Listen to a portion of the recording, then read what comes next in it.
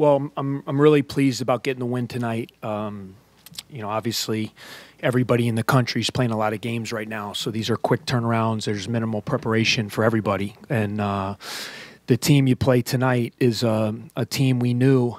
They're one of the nation's leaders in slowest tempo, or however you want to term that analytically. They make you play a lot of defense. They run their stuff. They make you play deep into the clock. And it's one of those games where you got to just grind out the game. And I thought we did a great job. We were able to get a sizable lead. We got off to a great start. We turned it over early, which was, some careless things early. I thought we settled in and started the second half, got the 18-point lead, and then, started fouling and got them to the line. We lost a couple shooters, and they were able to hang around, give them credit. But I was really pleased with our free throw shooting. Last game we missed 13 free throws. Tonight we go 23 for 24, and was really pleased with Scotty Lindsey, 6 assists, no turnovers. For him, they're trapping BMAC all over the floor, which teams try to do, and they're making him give the ball up. And that's where you need Scott and Vic and Derek and Gavin to be playmakers. And Scotty was able to do that tonight with 6 assists. So I'm happy to be 2-0, happy with the win. Obviously, another very quick turnaround and sets up for a real high-level game on Wednesday night. Have an amazing amount of respect for Creighton, Coach McDermott. They're not just a good team, they're a really good program, and they play fast-paced basketball. They try to put a lot of points on the board, and it's going to be a real tough challenge for us on Wednesday night. So the floor is now open. Gavin was really productive tonight. He was. He was leading going into halftime and still was one of the top scorers at Yeah. the end of the game. Can you just talk a little bit about that? Yeah, I thought in the first game, and a bunch of you guys were here, his foul trouble really hurt us in the first game. Not having Aaron right now, it puts more pressure on Gavin to be out on that floor, and the way we're putting this thing together, Aaron and Gavin kind of, we're splitting that spot, and, it's two kind of totally different types of players, and we'll have Aaron back soon, but while he's out, it puts a little bit more on Gavin's plate. I thought he was active tonight. I thought he made some great plays. I thought he was aggressive. I thought his 3 to start the second half was a big shot in the arm for us, and just really pleased. 14 points and 6 rebounds. I'll take that every night from Gav. That'd be pretty good production for me. But I just liked the way he played. I thought he was active. He was on the glass, and thought he had a real good game for us.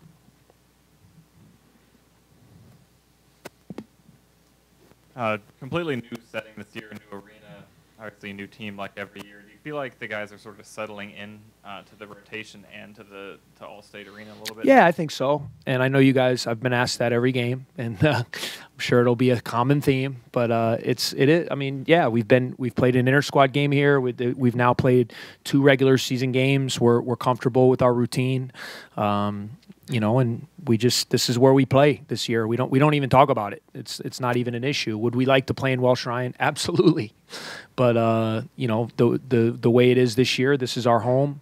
I'm hoping Wednesday night we can get a good turnout. Got a great team coming in here in Creighton, and hopefully we can get some seats and people in the seats and make it a really good atmosphere for a high-level game on Wednesday.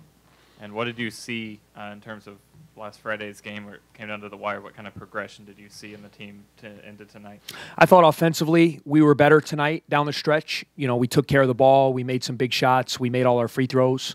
Again, for me, we've had 2 games in a row now where we've given up in the 20s in the first half defensively and then in the 40s in the second half. And part of that is me, managing some rests. I think, you get a little winded.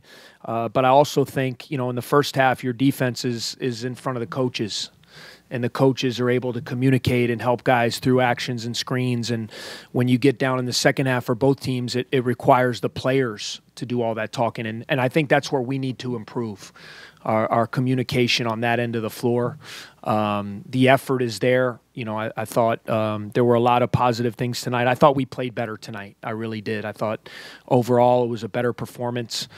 Give St. Peter's credit, for making a push there, making some buckets late, and making us have to finish the game. But I thought we played better tonight than we did on Friday. The starters plus plus minuses were all double digits positive, but the bench, all the bench players had double digits in the negatives. Obviously, Aaron being out throws that off a little bit, but how can you get more of a scoring punch from the bench? Yeah, no, I mean we've talked about that, and I've talked about with those guys. You know, I want them to be confident. I want them to come in and feel like our level of play can stay the same. And I thought in the second half, I thought Gaines and Ash were more aggressive. I thought they didn't play on their heels. Anthony made a couple nice moves, hit a three.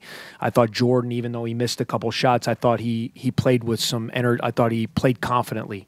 For Barrett, it was a tough game for Barrett because they're playing a big guy who's shooting threes and all. Some of these teams that play five guards or big guys that are out on the floor, it's hard, to get a more of a traditional low post guy in there. So, Barrett's going to be needed more Wednesday night. He'll have more opportunity. We need to get Isaiah going. Isaiah missed 3.5 weeks with an injury in training camp and is kind of just getting his timing and his rhythm back. And we know what he can do, once he gets going. So there's no question. We got to get better production out of the bench, and we as coaches, and I got to do a better job getting lineups out there that can be effective when we're resting our starters. Hey, Chris, I think I got a couple for you. First of all, with Falzon, what does he have to show to be able to get back on the floor, and how quickly? Yeah, I mean, he's just dealing with a hip flexor, so you guys know what that is. I mean, it's just, can be a painful injury. He's working out, he's doing some stuff. The problem is when you're playing all these games in a short amount of time, there's not a whole lot of practice, and it's such a long year. Like, I don't want to overreact. You're talking about a young guy who missed the whole season last year with a knee. So as much as I want him out there, as much as we miss his production and his shooting and all that stuff, we do have to be smart and understand that this is a long season. And if it airs on a couple more days here on the front end, to make sure that he's healthy in the long haul, that's what we're going to do. Was it less than ideal tonight that your starters were still on the floor with inside a minute? Yeah, I mean, but you got to win the games, So I mean, that's obviously every game you'd love to have the subs in the last couple minutes and wave the victory towel and all that kind of stuff. But you forget these teams you're playing are pretty good. They're smart, they're tough, they put pressure on you, and you guys see with those guys they could shoot. They hit 10 threes, so all of a sudden you give up 2 or 3 threes in 30 seconds, the lead goes away. So, we had to finish the game tonight, and, we'll get some rest. We'll get back home. We'll get some rest tomorrow, and our guys will be ready to go Wednesday night. And speaking of Wednesday, what do you need to see from your team, you think, to, beat Creighton? Yeah, I mean, we got to put 40 minutes together, and, we're going to have to be really locked in defensively. I haven't studied them a lot. As you guys know, I'm a big believer in the basketball gods, and when you start looking ahead, the gods tend to punish you. So I've been all about St. Peter's until now. Once I leave this room, I'm going to have my trusty laptop dialed up with some Creighton film, and I'll be able to know more about them by the end of this night into early tomorrow. So I know they're a really good team. I know they have 2 really good wings in Kyrie Thomas and Marcus Foster. I know they push the ball. I know they score a lot of points and like to play fast. So we'll study these guys over the next 24 hours and try to put a game plan together that gives us a chance to be competitive. One thing you talked a lot about in the preseason was your ability to be versatile with your lineups, and we saw that tonight with you going a little bit smaller at times. Yeah. What do you think worked with that? Were you happy with it? Do you think you'll be Yeah, I mean, a lot of it depends on who you're playing.